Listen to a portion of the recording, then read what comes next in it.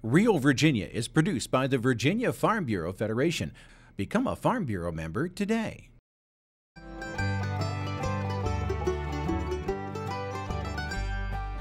Home will always be Virginia, between the Blue Ridge and Chesapeake Bay, Atlantic to Appalachia,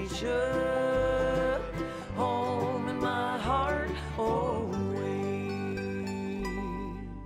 Hello everyone and welcome to Real Virginia, a show about Virginia agriculture and the people who produce the wonderful local products we enjoy. Just in time for fall, we'll explore the bountiful pumpkin crop in Virginia. Plus, Andy Hankins tells us how to grow butternut squash for seeds next year.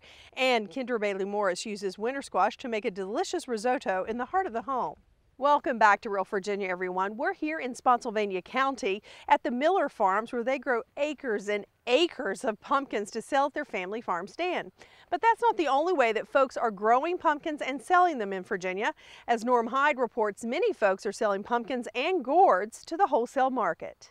It's not the state's top farm commodity, but pumpkins are big business to some Virginia farmers. The Census of Agriculture reports Carroll County ranks 21st in the nation for pumpkin production. 5 years ago, Carroll County pumpkin growers were already producing more than $500,000 worth of pumpkins a year. And the Southwest Virginia Farmers Market makes it possible for local farmers to ship their products all over the East Coast, opening up some real opportunities. We started at a little half-acre patch and worked up to a couple acres, 4 acres, and gradually worked our way up. We're up to about 92 acres right now, and I'd say that's probably got us maxed out for the most part for what we got to work with. I don't think we can do any more and take as good a care of them as we need to. Travis Marshall raises pumpkins, wheat, and sweet corn on his mountain fields. He's been amazed at how fast the pumpkin business has grown and how fortunate growers in Southwest Virginia are to have a good climate for this crop. You take a 30-mile radius around where we're standing, there's 2,500 acres, possibly 3,000 acres growed. It keeps expanding every year, and I don't know if it's going to continue to do that. Every year you expect a slump in it, and I think we could easily sell twice what we've got planted with no problem. Marshall's pumpkins are sold to major chain stores and to Food City, a local grocery chain that makes a point of buying local food and produce. He rotates his crops each year to prevent diseases and keep weeds down. It ain't too bad the planting and the spraying, but when it's time to get it up, it's kind of like no mercy, and got to make hay when the sun shines. So we pick pumpkins as hard as we can from pretty much daylight till dark on the pretty days. In addition to decorative pumpkins, Marshall grows thousands of winter squash, including butternut, carnival, and acorn squash. His whole family is involved, and it's a lifestyle he's glad to pass on to his 4 daughters. I think a lot of it, the work as a family, I think it grows good character in the children, and it did me, hard work ethics that I received from growing up makes you appreciate things. Marshall says it's not unusual to ship 40 to 50 bins of decorative pumpkins from each of his fields, in addition to the other squash. And he's not alone. Carroll County has as many as 10 pumpkin growers with fields as small as a few acres to up to almost 200 acres, and there are more growers in surrounding counties. It's become a big business, and Marshall says it's a blessing because otherwise he wouldn't be able to make a profit on his farm. And there's good money in it for the, you can just use a few acres here and a few acres there, and you don't have to have such a large amount of money to start your business. So really all you got to come up with is some labor and a market. It just fits in real well with most everybody's operation. As long as folks are willing to pay a few extra dollars for a pretty pumpkin each fall, it looks like Virginia pumpkin growers have a thriving market. Pumpkins are certainly not the only crop raised in Carroll County, also known as the Salad Bowl of Southwest Virginia. Vegetables and fruit are also top crops and are distributed all along the East Coast thanks to the Southwest Virginia Farmers Market. The principal field crop is hay, with more than 55,000 tons produced each year to support beef and dairy cattle in the county, along with 500 head of sheep. Nursery products are another moneymaker for growers, and there are even more than 2,000 hogs in the county. Altogether, farmers contribute almost $35 million to the economy of Carroll County, Virginia. For years, folks have used whatever they could find from in the garden to decorate for fall, and that's no exception for the Viettes. Today, Mark Viette shows us how to decorate our homes with gourds in the garden.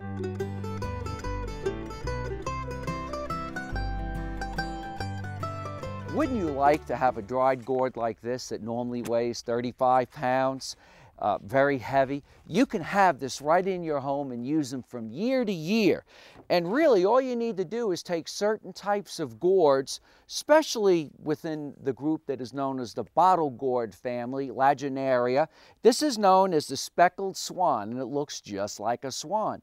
Well, it's very heavy, but you can dry it. To dry gourds, you really need about anywhere from 55 to 65 degree temperatures, not too warm, because if they get too warm, they'll start to mold on the outer skin. Put them in a cool basement, a cool garage that won't get too cold, and 6 months to a year later, you can have one of these gourds just like this.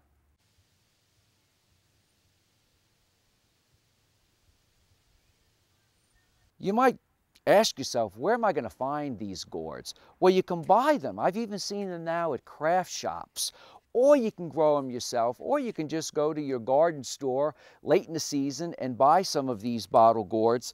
And once they're dried, there's lots of things that you can do with them. This is a great kids project for school, family project, or just, you can do it yourself in the evening or on weekends. And you want to clean them with a scouring pad. You can use sandpaper to get more of the discoloration off, but it's got a really attractive pattern the way it is. And then once that's done, you can either stain them, you can use a little bit of stain, or you can just coat them with a polyurethane finish. Either way, you can use them. But beyond that, you have other things that you can do.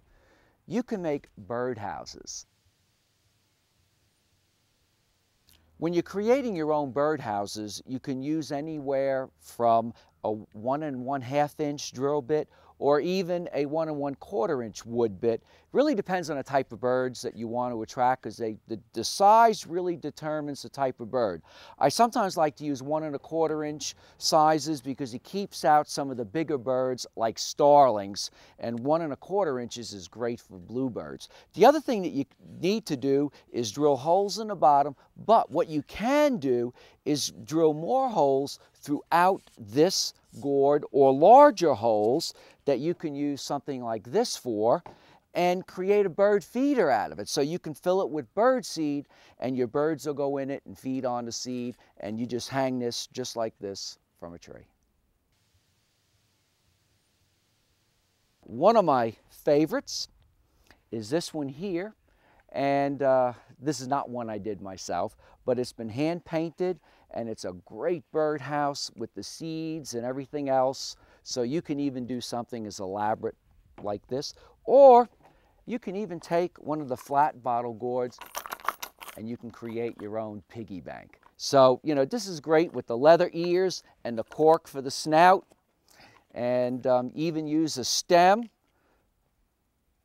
for the tail, and you are set to go. It's just that easy. I'm Mark Viette. Join me next time in the garden.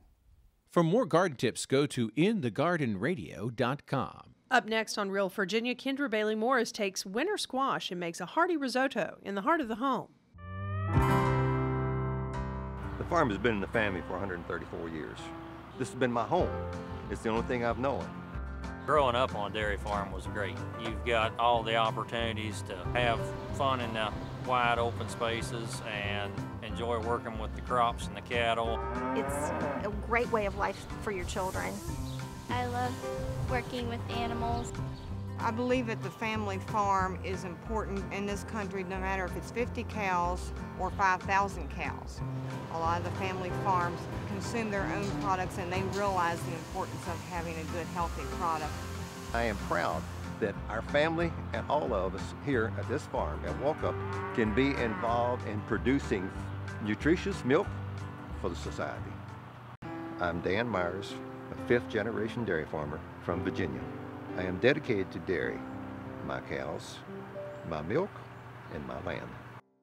A perfect recipe for cool fall nights. Kendra Bailey Morris shares with us her butternut squash and Italian sausage risotto recipe in the heart of the home. Hi, I'm Kendra Bailey Morris for Heart of the Home, and we're here in Sir Latab's beautiful kitchen.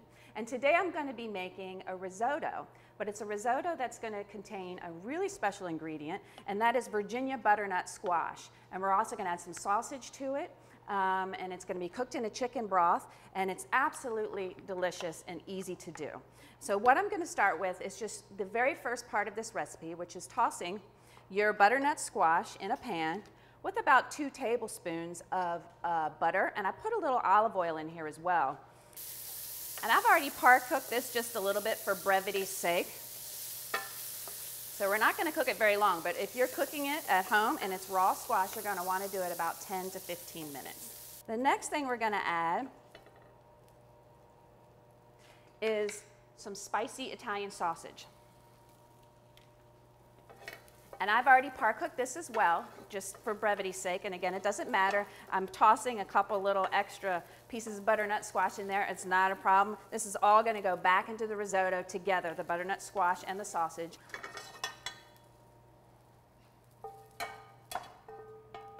Okay. Now what's important to remember when you're making risotto is to do all this ahead of time. Don't skip these steps. Now I'm going to add a little bit more olive oil to my pan.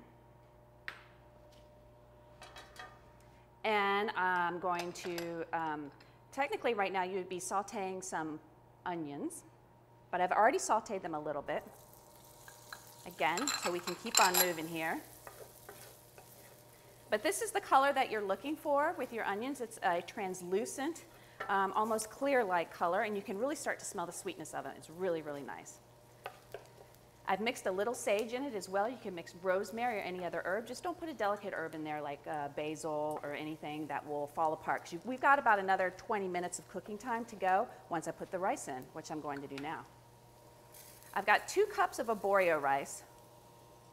And arborio rice is an Italian-style rice that's very, very starchy, and it's kind of it's a short grain rice. So I'm going to saute this around, and once you start risotto, what you're looking for is a toasting of the rice. So right now, I'm getting a little bit of toasting going. I'm going to turn my pan up just a hair. And when you can hear the rice popping and sizzling, you want to do that for about 1 or 2 minutes. That's what you want. That's what you're looking for. Once it gets to that point, you can crank your heat up a little bit, as I just did, and I'm going to add in a ½ cup of dry white wine. And that really is just to deglaze the pan, get all the yummy goodies off the bottom from when we were cooking the sausage and when we were cooking the butternut squash. And here's the part that takes the time, but it's oh so worth it. It's when you begin to ladle, little by little, some chicken stock, and I like to use low sodium chicken stock. And I'm just going to ladle in about 2 cups here. And you can see it's already starting to simmer. And a lot of people are afraid to make risotto. They're like, oh, I can never do this. It's not going to turn out right. It's not that hard. The important thing to remember is you have to attend it. Just keep attending it, and what you're going to do as I start was about 2 cups of chicken stock, and I add it in slowly, and I'm stirring it around, and I'm keeping it moving, and as it starts, as you can see, to evaporate little by little, that's when you know you need to go ahead and add another cup in. And we're going to do this repetitively for about 15-20 minutes. If you're at home and you've got your family, you can pass it off to a family member and get them to help you out a little bit. But what's important is you want to make sure that your rice is nice and tender, not soft. It's not supposed to be mushy. It's supposed to be al dente like pasta. So I'm going to do this for about another 15-20 minutes, and we'll pick it up from there. And as you can see, it's really starting to come together. The starches are showing really nicely, and that gives it its creamy appearance. Add just a little bit more. Now we can finally go on to the next step, which is adding this butternut squash right back in, already cooked, and then our sausage. And I'm going to stir this around, and you're really on the final stretch here when you get to this, so you want to have your bowls ready. I'm going to give this a little bit of black pepper, and now that we're at the final stretch, I'm going to turn my heat down. And this is looking pretty much done. If you find that your liquid is absorbing faster than you would like it to, you can just add a tiny bit more in. I'm going to do that because I'm going to add some cheese, and that's going to thicken it up. All right, I am taking this off the heat. I'm going to stir in about 1/2 cup of Parmesan cheese. If you're a Parmesan cheese junkie, which I am, you can add a little bit more. It's about 3/4 cup. And that's really going to make it nice and cheesy and give it a lovely creamy texture. And now to plate it, it's very simple. Just spoon it into a bowl. And this is definitely a self-contained meal. You serve this with a salad and some bread, just like you would pasta. You really don't need a whole lot more than that. And I've got a tiny garnish here of some fresh sage from my garden. You gotta have that. And here you have it. Butternut squash risotto with spicy sausage, easy to make. I'm Kendra Bailey Morris for Heart of the Home. Let's get cooking. Recipes from the Heart of the Home can be found on the Virginia Farm Bureau website at vafarmbureau.org. The Virginia Farm Bureau Federation will give Virginians the opportunity to visit 6 different farms during the Real Virginia Virtual Farm Tour. On October 3rd, Farm Bureau will host an hour-long event featuring video footage of 6 Virginia farms. The presentation will be hosted live at the State Fair of Virginia's Meadow Pavilion from 7 to 8 p.m. and will be broadcast online at vafarmbureau.org. Watch online and submit your questions to realvirginia@vafb.com. I think the next generation has to look to be more efficient, be careful, be conservative, but be aggressive too. To be a third-generation dairy farm means a lot. It means that I'm able to keep on the traditions set forth by my parents and my grandfathers. After I graduated high school, I attended Virginia Tech. I studied dairy science. Upon graduation, I returned home to the farm and was full-time, have been full-time ever since. Family farms are very important to society in general. It helps allow the consumer to know where the food came from and that it was produced properly and taken care of and able to take it to their dinner plate in a healthy manner. I'm confident the consumer is getting a good product when it leaves here. All dairy farmers, that is their goal. I'm Forrest Knuckles, a dairy farmer from Virginia, and I'm dedicated to dairy, my cows, my milk, and my land. Using apples following the harvest to make apple butter is an art that's been around since colonial America. In Troutville, Virginia, Ann Damari's apple butter has been made the same way since her parents made it, and now her delicious recipe can be enjoyed all across the state. The art of making apple butter has deep roots in American history. The term butter refers to the thick and soft consistency of this bread, not to any dairy products.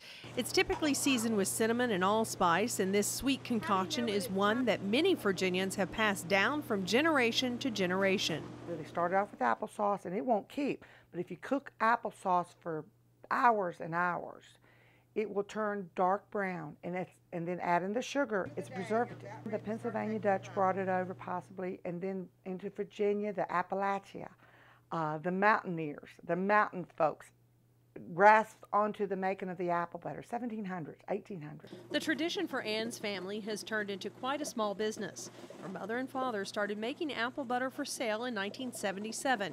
20 years later, Ann took over the family business and named her product Ann's Apple Butter. The copper kettle I'm using today is the one my father had years ago, way back. And I'm using the same equipment that he engineered. He engineered an automatic stirrer that we can make the apple butter a lot simpler. The traditional method of making apple butter requires apples to be cored and peeled and then made into applesauce. The applesauce will then cook over an open flame in a copper kettle with a wooden paddle, consistently stirring the mixture for close to 10 hours until it becomes a rich brown color. The entire process is very labor-intensive. Damari slow cooks her apples also, just with the aid of an automated paddle and peeler. She adds her mother's secret spices and sugar until the recipe is perfect, and then hand pours each jar to preserve the treat. And I use local apples from Virginia. The best apple butter you can make are the best Virginia apples you can find. So I always say it's the best Virginia apples. And you can use wine sap, you can use McIntosh, you can use Granny Smith, Yellow Delicious mixture, a mixture of Rome, and those, you can mix it.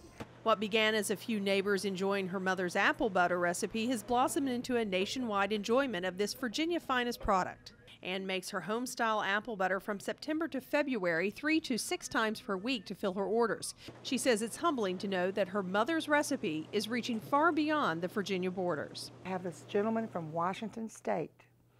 He called me. He says, I've got to have some more of your apple butter. He says, yes, we grow a lot of apples out here in Washington, but nobody makes apple butter like you do.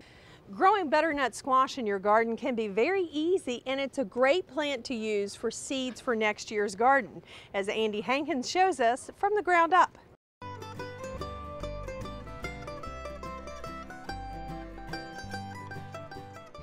Today we're at Twin Oaks Community in Louisa County looking at butternut squash. Twin Oaks Community is they've been in seed production, organic seed production of crops like squash for some years, and one of their primary producers of the organic seeds and of winter squash here is Edmund Frost. Edmund, when did you plant these crops? This was planted in mid-May. What are some of the things you have to think about in soil fertility and in management of the crop? Well, a lot of work goes into weed control.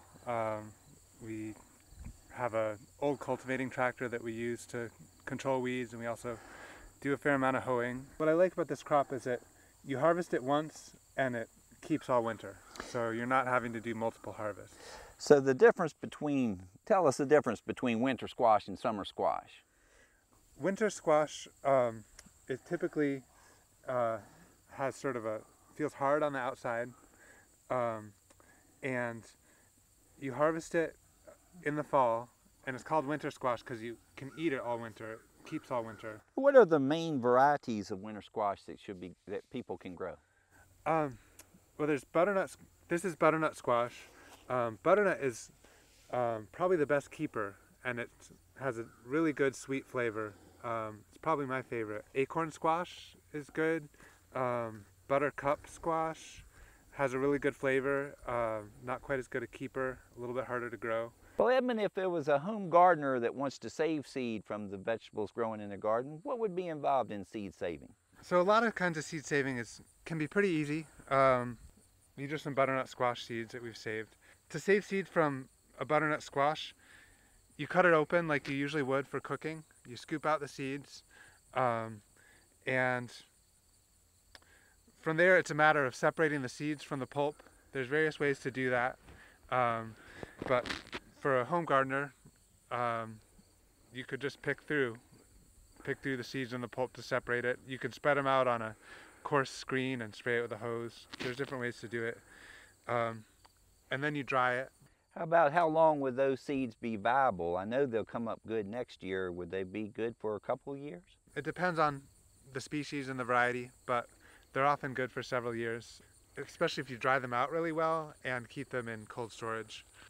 You can keep seeds in the freezer and you can keep them in the fridge. The important thing is to have them in an airtight container so that moisture doesn't get to them when they're in the fridge or the freezer.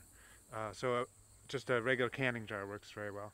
This is Andy Hankins from the ground up. For more information about winter squash and growing organic seed crops, contact your Cooperative Extension Office or the Virginia Association for Biological Farming or Southern Exposure Seed Exchange. We'll see you next time. We're so glad that you could join us to celebrate the bounty that Virginia has to offer. Whether it's in your home, your garden, or your landscape, we are very proud to say this is Real Virginia. So for everyone from the Virginia Farm Bureau, thanks for watching. Make it a good month.